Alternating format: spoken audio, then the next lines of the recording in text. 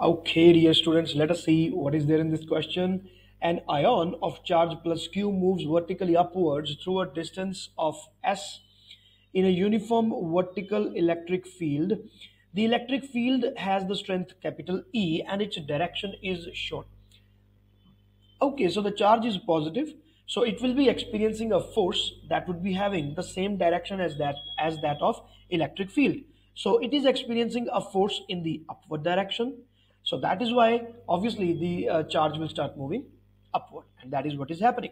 What is the electric potential difference between the initial and the final position of the ion? Okay. So, my dear students, whenever we are concerned with the potential difference, there is only one particular formula that comes to my mind. Now, what is that? Work done. Very simple. The formula for the work done is Q into delta V. So, when Q is the charge and it is moving from the point number 1 to point number 2, I can always say that the work done will be uh, final potential minus initial potential. This will be the work done. And so now potential difference. So now we want to find the potential difference, but there is another method in which the work can also be found. So work can be written as force into distance.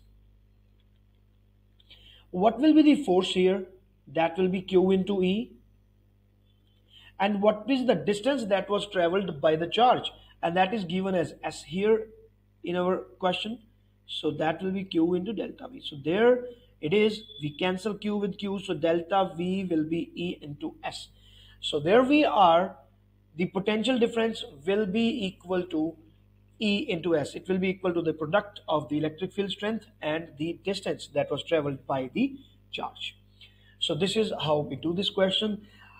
Dear students, I tell you, I understand that these kind of concepts are like vaguely given in our books, but still, this is how we do it. You can practice these kind of questions from our playlist only here on YouTube. So more is your practice, better you will become. I know there is a gap between the things that are taught to us and the things that are being asked here. So, with my all my humble efforts, I'm trying to create these kind of playlists for you. So, my dear students, all the best. Bye.